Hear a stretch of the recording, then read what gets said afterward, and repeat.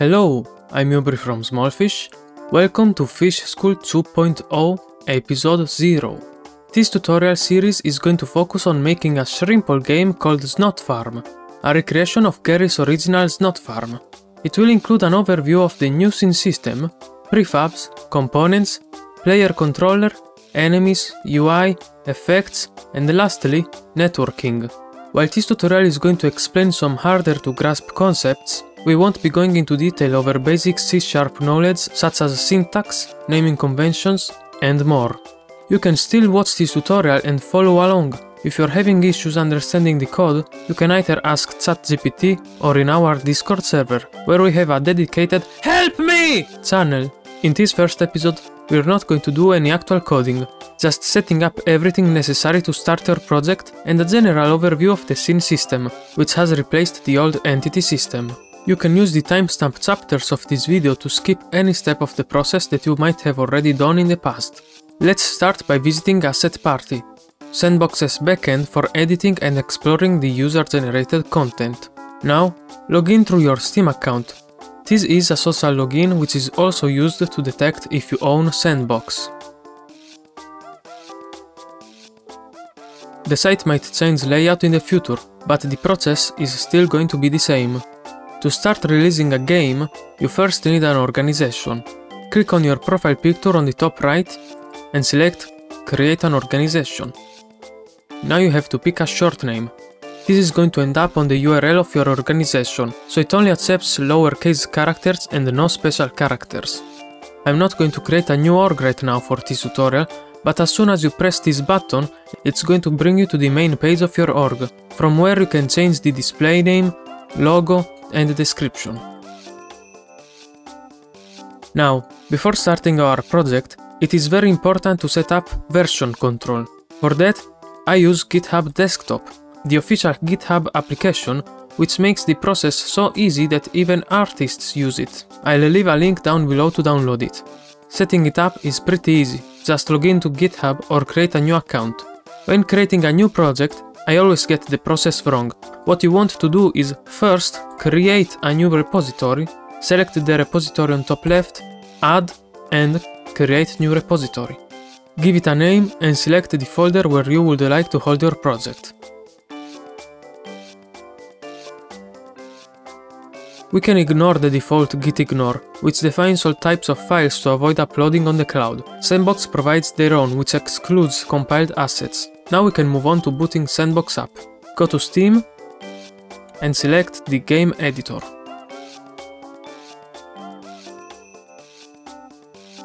If this is the first time opening the tools, it might take a while to load, so expect 5 minutes to 10 minutes of waiting. After that, it's gonna take less than 1 minute. You will be presented with the project manager. Let's create a new project and give it a name. We'll go with Snot Farm 2. For the folder, select the one that was just created by GitHub Desktop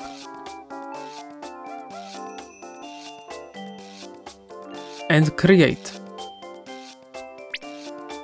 This is going to open the editor, showcasing the default minimal scene. But if we go to the GitHub Desktop, you can see that the game has been set up, including the gitignore file. Let's call this change initial. Commit the changes and publish our new repository. You need to push changes if you want them to appear on GitHub, else they will remain local to your computer. See? Version control wasn't that hard. If you ever screw up or there's a power outage, now you are safe. Let's have a look at the editor. This is my layout. Let me reset to the default one. You can load and save layouts.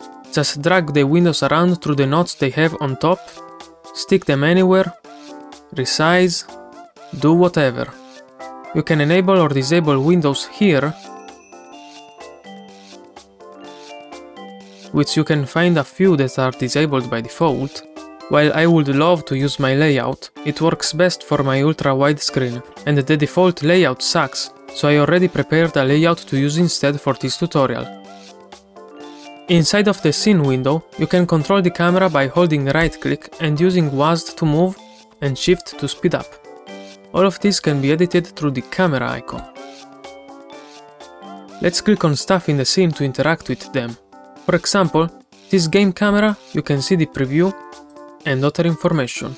Move it around, change mode at the top here, rotate, scale, smiley face, or you can use the hotkeys, which is W to move, E to rotate, R to scale. Enable or disable grid snapping, change the grid size, use the local space or the world space, snap the angles, Ctrl S to save your scene. Now, I'm not gonna explain everything new with the scene system, you can check this video out for more information, but here's a basic rundown. Over here, you have your hierarchy window. You have your current scene, in this case it's called minimal, you can find it here in the scenes folder. You can select the scene itself to change a few settings that aren't important right now. All of these that are coming off the scene are called GameObjects, and it's the main building block of the scene system. Everything is a GameObject at this point. You can see this is clearly a cube, and this is clearly a camera, but they are both GameObjects. They've just been renamed to cube and camera. The only difference between these two GameObjects is the components they hold. For the camera GameObject, it has a camera component. Pretty straightforward. The camera component is also able to create this small window, but we're gonna see this in a separate tutorial. In the inspector we can mess around with the values, and you can see them update in real time.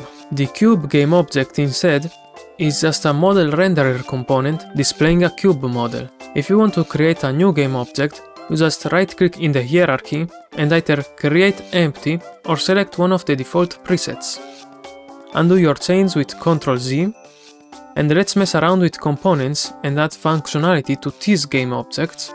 If we go to the top, we can go into play mode, which is going to boot up your scene. Right now, nothing is happening, and if we go back to the scene window and move this cube up, you can see that it's not falling down. This is because it's missing the component needed to give it collisions and simulate physics. Let's go back into edit mode and add a component to the cube. You can search the component by name or navigate through the different sections. In our case, we'll go to the physics category and add a box collider, which is already set up to fit perfectly around the default cube model, so we don't have to touch anything. All this component does, though, is give it collisions, not simulate the physics. For some objects, that's the best option. We don't want our map to fall into the void, so it only has a collider, but we want our cube to have gravity. So let's go ahead and add a rigid body component, which has gravity enabled by default. Now, if we save our scene and hop into play mode, the cube disappeared. But by going into our scene window, you'll see that it's actually just falling through the void. To stop this, let's also add the collision component to our plane model. But not a rigid body component, because this one needs to be static.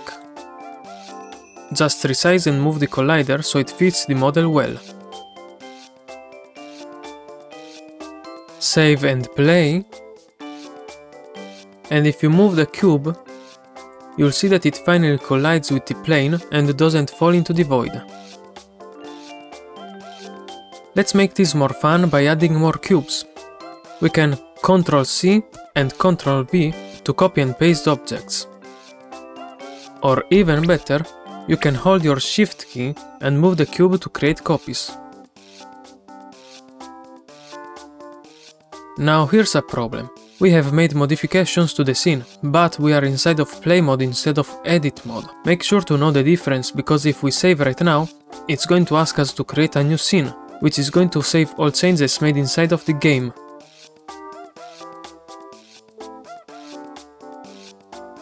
To showcase a few more components before ending this first episode, let's look at the camera.